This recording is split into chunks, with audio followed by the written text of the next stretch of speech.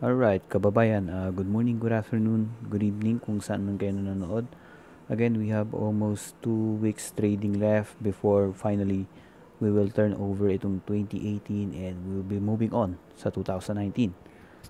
And I'd like to greet out yung ating mga viewers. No? From last week's video, there's been big resurgence coming from South Korea, Taiwan, and Singapore. And yung mga ating suki naman, hindi naman bumibitaw yan. Weekly nanonood. I'd like to greet out also yung Saudi Arabia, Qatar, UAE, especially the Philippines. Alright, so if ever may na-miss out ako, you might want to comment yung saan kayo nagtatrabaho. Alright, so for this week, we will be, as always, doing our core watch list and we'll try to dissect what happened sa PSEi last week. If you are watching or sinusubaybayan mo, it's probably very bullish early week, no? Early start of the week, and then nitong Thursday, Friday, parang tumamlay. Right? So again, bukod doon, we will also be discussing yung possible scenario or mga sentiment ng market. Again, this is PSEi, and guys, if you are not yet subscribed, I would like you to subscribe because tulad nito, it's been a late update, and probably kung hindi kayo nakasubscribe sa ating YouTube, baka ma-miss out nyo. Right? So again, before we start, I'd like to have yung ating quick word from the sponsor. Alright, so magpapasko, and most of you, if not, nandito na sa Pilipinas para to celebrate itong yung Pasko nga. Alright, so I'd like to share this verse, which is a very powerful verse. Alright, this comes from John 14:6. Jesus said unto him, I am the way, the truth, and the life. No man cometh unto the Father but by me. Right, so again, this is very exclusive, right? Yung pagiging daan ni Jesus Christ para tayo masave, tayong sangkatauhan. And if anybody or anyone is telling something very different para ka mapunta sa langit, that's a big red flag. And guys, I want you to always study the word, and especially itong word na to, maraming naililigtas to, so I want you to always remember and contemplate itong sa salita na to, because it took me 32 years para mahanap yung totoo, right? And probably pare-pares tayo ng background. Alam ko yung mga stories sa Bible, alam ko yung mga verses, but I was more on the informational side, or should I say intellectual side of things. But when I finally figured out na the Bible is telling the truth, yung message ni God is nandoon, and I finally started believing and seeing with my own eyes kung ano yung mga sinasabi and yung mga experiences ko sa buhay. It took me 32 years, guys. And wag niyo akong basta paniwalaan. Kanya-kanya tayo ng spiritual journey. I want you to read the word, right? Read the word by yourself. Yung Bible, nandiyan naman yan. And in one way, form or another, kung hinahanap mo talaga siya, in some way, shape, or form, you will find him if you really seek him. Alright? So again, Christmas is just around the corner. Maganda sana kung we always set our eyes, we set our attention kay Jesus Christ, no? So ngayon kasi very commercialized, almost iba-iba na yung meaning ng Pasko, especially sa mga bata. So this will probably serve as a reminder to all of us na to focus on Jesus, and to focus on the message of the Bible. Again, I want you to, hindi ako magsasawa, no, to endorse you to read the Bible because took me, sabi ko sa inyo, 32 years or 3 decades to finally figure it out, right? So again, read the Bible and marami kang mahanap na talagang very very refreshing and very meaningful, no, sa buhay ng tao. Alright, with that, let's now try to move on sa ating PSEi. Alright, so kung ano man yung sasabihin ko beyond this point, this is only just probability. Alright, so yung Bible is 100% makakaasa ka dyan. At this point in time, you have to stop the video. Masaya na ako, right? But again, tulad na sinabi ko, lahat na nasasabihin ko is just a probability. This is not 100%, but the Bible, makakaasa ka kung ano man yung sinabi dyan, 100% mangyayari. Alright? Again, okay, let's start. PSEi gained almost 94 points, right? So we close at 7,461. Again, tulad nga ng sinabi ko kanina, it was pretty much a bullish week, Monday, Tuesday. I think parang sabi ko nga, this is it siguro. I think umabot pa tayo ng 7.7, 7.6 if I'm not mistaken. But currently, ayun nga yung nangyari. There was a spillover effect ng ating Dow. Dow is the PSEi equivalent ng ating US stock market. Alright, so ano yung nangyari? Again, if you have not been following the global news, medyo they are on the fear side, medyo they are very very not optimistic pagdating sa Dow, no? Probably they are going to hit already yung pinaka matataas na level, and some of them already started taking profit, and isa pa doon, they are very very much worried sa further escalation ng US-China trade war. And yung isang executive ng I think Huawei is I think arrested in the US, and again, interpretation ng mga equities or fund managers there is baka, no, this might trigger etong further escalation ng US-China trade war again. But overall, I think we have passed beyond yung ating danger zone, right? And it's a good time at around na para pasukin yung ating PSEi. But then again, looking at the charts, tulad nga ng sinabi ko at around last week, I was expecting, right, for at least itong PSEi natin to test itong 7,000 or 7,250 level, and right now it's currently doing that, right? And yun nga, pinakamaganda right now is to time yung upside the market, and once we see finally yung support dito sa 7.2 and nagre-resist siya pababa, that is the best time, no, to position yourself, lalo na sa ating mga blue chips. Alright, so I do understand that most of you will probably going to start sa mga blue chip companies because nakakatakot, no, when you try to play yung mga companies na hindi naman masyadong kilala and you don't know the nature of their businesses. Medyo nakakatakot. So I do understand that there are people who are only going to buy yung mga blue chip companies. Alright, so again, 7.2, once we confirm na yung support ng 7.2, you try to time in yung upside ng market. Doon ka naman maglagay. Alright, so again, let's try to check and see kung ganyan nga yung mangyayari for this week sa ating PSEi. And if ganun nga yung mangyayari, we have all the game plan.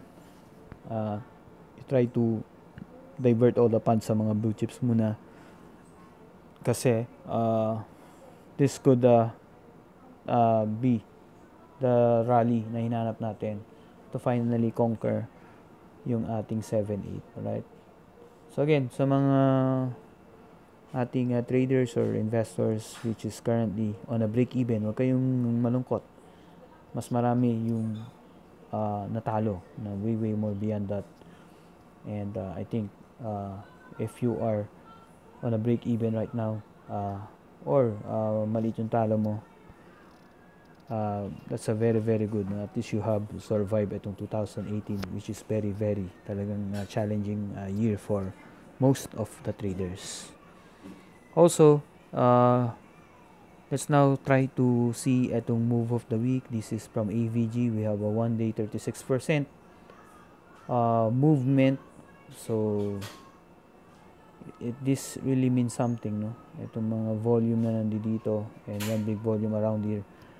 There's something here. Alright, so if you would like to see yung aking much more detailed explanation dito sa ABG, I'd like you guys to check out yung ating chart quick session, which is the same video, no, na ina-upload ko every week. Look at my channel and look for that, yung aming chart quick session for December 10. I have already reason out kung ano yung nakikita ko dito with all the disclosures, yung price movement dito sa ABG. You might want to check out on that. Alright, for our December sentiment for the second week, we have a rating of 5.5. Alright, tulad nga na sinabi ko, di ba ang ating coverage last week, sabi ko, I want to see yung FGen, JFC. Unfortunately, yung SMC bumaba. Alright, so MER, confirming naman yung ating mga nakikita sa MER, medyo is currently looking heavy. Right now, itong Meralco, together with another utility, I think it's MWC. And right now, no, nagpaparamdam itong RLC. So, mapapansin mo, yung ating radar is napupuno na ng mga blue chips. And this is a good indication na we are probably at the beginning of a recovery ng ating PSEi. And again, at this around our point in time, many or if not, yung ating mga funds is they are already calibrating yung kanilang mga position right now. So they have year-end reports to make and year-end targets to hit. Alright, so mapapansin mo there yung mga ating second tier or third tier stock na parang mahirap umusod is because they are probably already been told to liquidate their position. Again, kahit na maganda yung stock, but once yung mga reports or mga year-end reports na ganyan, they are required. Alright, forsado sila na i-liquidate yung position. So again guys, if you are learning something or may napupulot kayo insight dito, or you just want to another set of eyes to check yung ating stock market, especially I do understand that there are a lot of people na they don't have the capacity or the luxury of time na manood ng market from 9:30 to 3:30. Right, again guys, this is your channel. You might want to hit the subscribe button or even better yung notification, at least reminded kayo kung meron tayong mga updates. Alright, so again, usually I do upload Friday, or ngayon is parang nagiging Sunday na i-upload ko sa dami na aking mga personal commitment as well. Alright, so again, if not for the spillover of the Dow Jones and especially yung mga global news na naka-apekto sa market natin, we should probably already hit yung 7-8 sana. Right, so hindi ganun yung nangyari, but then again, we're still optimistic, and yun nga, nasabayan pa ng ating again, if you are not yet in tune sa news, mukhang itutuloy ng ating government yung increase ng oil prices, or I think yung tax ng oil prices for 2019, which maaring naka-apekto rin sa ating PSEi. So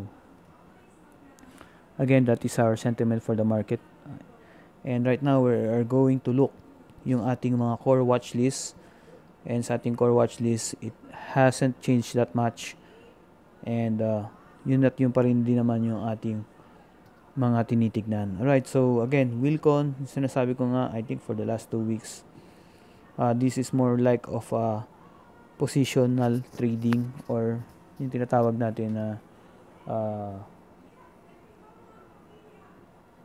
I think yung 12, no? Right, so yung 12 yung ating tinitignan dito. Right, so as long as it is maintaining above 12, we are more than optimistic na itong Wilcon is already consolidating and will probably move another leg or two sa ating prices, right? So mapapansin mo naman sa one of the most solid charts pagdating sa ating market, the trend is very intact, alright? So that is a clear uptrend, but during this area, no, medyo magulo, but is now currently stabilizing itong ating price. And if you're noticing, again, this is double doji itong Friday and Thursday closing natin, and that is a good sign, no? So another set ng ganitong closing, and we will try to check and see if mabibigyan tayo ng magandang movement itong Wilcon. Again, it's a very good company considering na ang ating core business is around sa mga needs sa mga bahay or tinatawag natin na hardware. Alright, so again, if you are a positional trader, you might want to check and aralin mo yung entries mo rito pagdating sa Wilcon. Again, as long as 12 is holding and it's consolidating at the top, right? So lagi niyo tatandaan, mas malakas yung consolidating at the top kesa yung fullback na pababa. Alright, so that is basic of price action. Consolidation at the top is much more better kesa yung pull-back, right? So I want you to take note on that, and also memorize yung mga ganong chart, no? Mabilis na pagbasa ng chart. So again, we will now move on sa ating next sa ating watch list. Let's try to move on.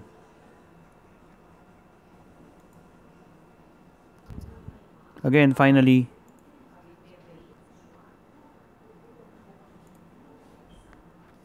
right, finally, itong JFC, which has been on our ating summary, tulad nga ng sinasabi ko, this would lead itong recovery ng ating market, and it's finally did confirm after a good consolidation at around 280 area.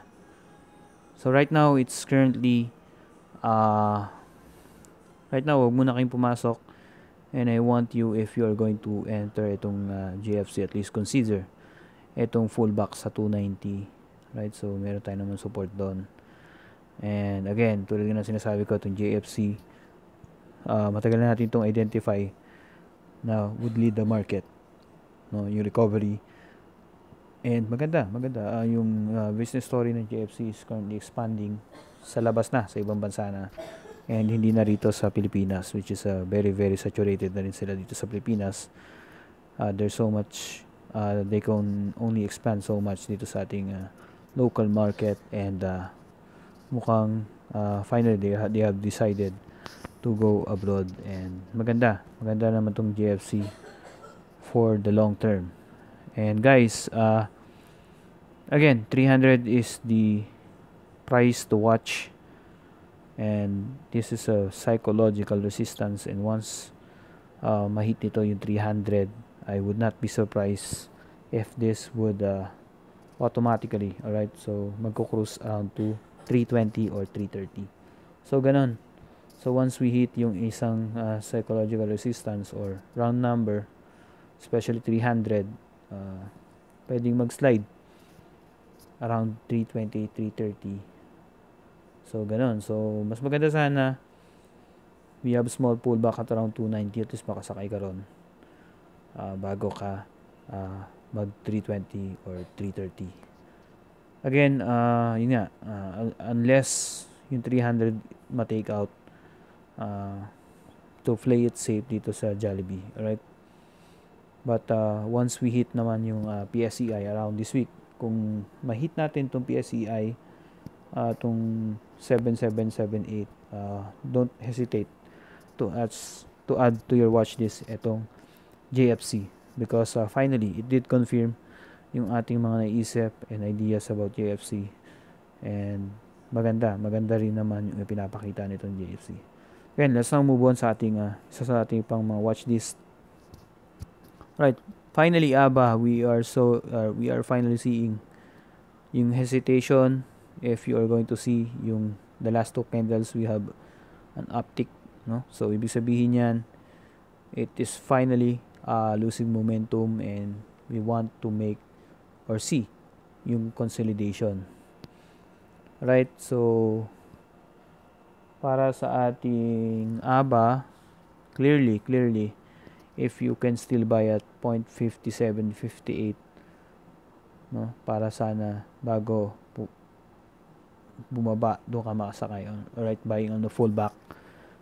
But ABA, maganda rin naman yung pinapakita nito because this is the stock na naglipatan sila once na yung ISM CLC nabuwag, or yung momentum ng ISM CLC dito, halos lahat nagpuntahan sa ABA. Alright. But right now, we're seeing hesitation, we're seeing weakness sa kanyang mga candle formation. But on a bigger trend or a bigger picture, okay pa rin siya. Right? Yun nga lang, sa currently sa nakikita natin, it might be wise or it might be good to abangan itong 57 or 58 area. So ABA Core, tulad nga na sabi ko, we identify this as the alpha or the leader matapos yung ISM CLC momentum breakdown. Right? So again, you might want to push sa inyong watchlist itong ABA and consider it, no? So timingan nyo lang yung inyong entry sa ABA, and tulad nga na sinasabi ko, maganda rin yung pasukan to buy on fullback itong ABA Core. So right, so again, that is our take sa ating ABA Core. Let's now try to move on sa isa pa sa mga leaders na matagal na nating inaabangan na mag fullback. Right now, big hesitation move, and finally bumigay na nga. So this is the timing na hinahanap natin, and from the look of it, wag ka munang maglalagay ng iyong trade or ng iyong buying order. You might want to check and see if bibisitahin nyo pa ba itong gap na ito, right? So might happen na bisitahin niya to finally close itong gap na to. Yun nga lang, once it revisit naman yung itong gap na to, might be too steep, no, para makabalik din naman sa upside. But then again, what to play it safe, we just want to observe itong FDC currently bago ka bumili, no? So if yung price and candle is decelerating, and yung candles lumilit at around this 9.1 area, itong gap, maganda ang pasukan itong ABA, no? So bago siya kasi dito, hindi siya nagpasakay talaga, dire-diretso, and there are a lot of players na talagang bumibili doon sa fullback. This is probably first major fullback before the run. So matagal-tagal din yung tinakbo niya, almost 2 to 3 weeks din yan na talagang dire-diretso, unstoppable. Again, maganda yung mga net incomes nito, tulad nga ng na-research natin. It is growing itong FDC, and for the second time in a row, inaabangan natin yung kanyang pullback, right? So para makasakay naman tayo, right? So again, I do not think natapos na yung kanyang run. Maaari nag-ipon lang siya ng lakas before it finally push. Maganda rin sana, no, kasi kung sakali maganda yung timing niya kasabay ng PSEi, baka madamay din to, no? Once also we hit yung 7.5 or 7.7 this week, baka madamay siya sa PSEi natin, even though hindi naman siya index name. So again, that's our take for FDC. Let's try to move on sa ating matagal nang sinasabi na inyong ilagay sa inyong watchlist. I think since this is 3 weeks ago pa or 2 weeks ago pa natin nakita to. And finally, binigyan tayo ng magandang buy signal last week at around this area. And kung napabili ka or talagang nahuli mo to, I think 7 to 8% ka na currently. But right now, we're seeing hesitation sa kanyang prices, and again, tulad din ng FDC, antayin yung pullback, right? So the volume is diminishing, right? So this is a sign na maaaring yung the one who is accumulating to FGen do not want to buy yung presyo niya ngayon, no? So pinapababa niya pa bago siya bumili ng another set, right? Again, ang FGen is a PSEi. So again, if we hit yung 7778 at this point in time sa ating PSEi, wala na pong iba na magli-lead na market, especially sa index name or blue chips. Kung hindi, it's either FGen or SMC. And yung maganda nga sana natin makita, mag-profit taking na rin sa mga utilities. That means na mapupunta rito sa FGen, no? So again, that is our core watch list. Itong FGen finally did break out as you might want to check nung last week natin na sinasabi rito sa FGen. Finally, nag-strike na nga siya, itong FGen.